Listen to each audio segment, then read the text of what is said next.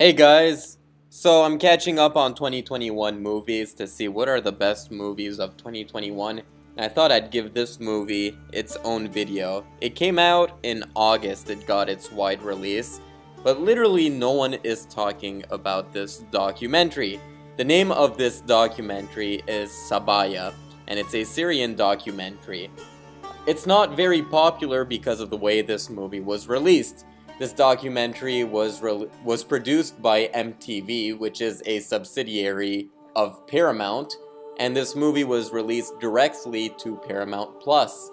Paramount Plus is not one of the bigger streaming platforms. It doesn't really compare to Netflix or Amazon Prime or Disney Plus, but this movie was released on Paramount Plus, and I think this is probably the most important movie of 2021 in what it does, but yet no one is talking about it.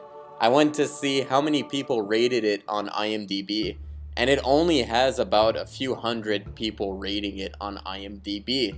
But this is definitely one of the best documentaries I've seen in the past year, and probably even going further back than that. This is an absolutely brutal watch, but it really is an important watch. Let me give you the rundown on what this movie is about. So this takes place in Syria. This is a Syrian documentary. So you have an ISIS group that's going after a ethnic minority called the Yazidi in Syria. This ISIS group is kidnapping the women and placing them in these camps, and these women are being sold to different men. They're being raped, beaten, forced into Islam. And the documentary follows this humanitarian group that is going to smuggle these women out of this camp. And this is all hidden camera, all guerrilla style filmmaking. So the hidden camera thing, the whole movie you watch it and you're like, how the fuck did someone catch this on camera? This is such a dangerous situation. And not only was this humanitarian group who was doing this act brave enough to save these women, but a crew of documentarians were also following them, and there's so many close calls in this documentary.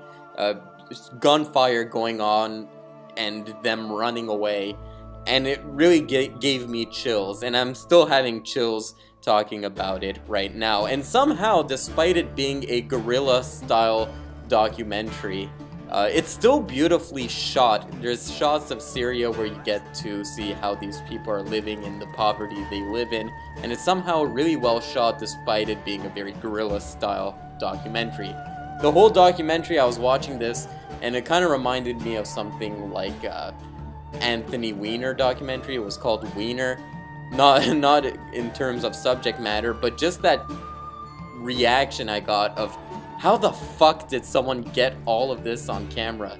And this movie is the first documentary to make me do that in quite a while. This is a very brutal documentary. This is not an easy watch.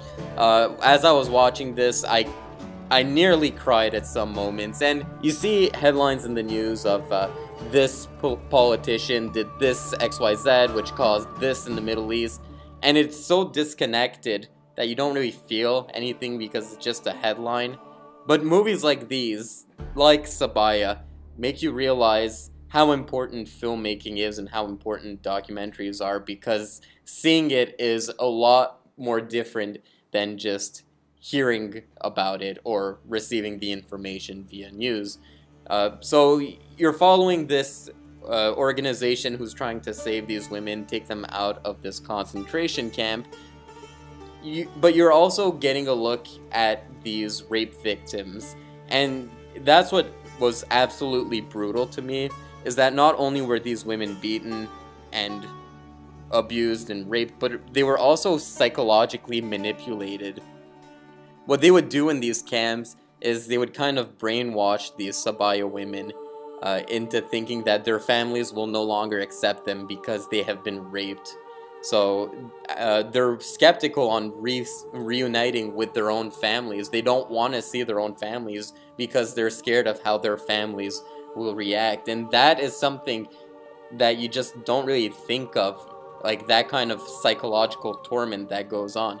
There's another woman in this documentary who, even when she was saved by the organization, she refused to remove her burqa because she was scared of what would happen. Even weeks after she was saved, she didn't want to remove the burqa. And some of these women would have to, once they were saved, they would had to re-enter the camp in order to identify other women and save them as well. And the bravery these women had to overcome in order to do that. Imagine going to the place where you were beaten and raped. It's really something else. These women are definitely courageous for doing that, and so was this organization for doing that as well.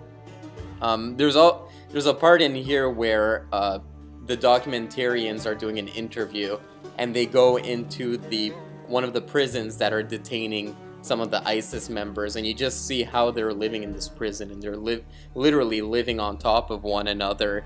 And they're interviewing one of these guys, and he had one of these kidnapped women as a wife, and he kind of rejected the notion at first, and the interviewer asks questions, and at the end of the interview he finally admits, yes, I did have a Sabaya woman as a wife.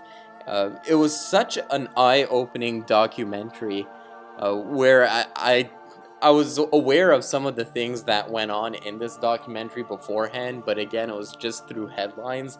But just seeing it before you, seeing a woman break down because of that tormentation that went on in her life.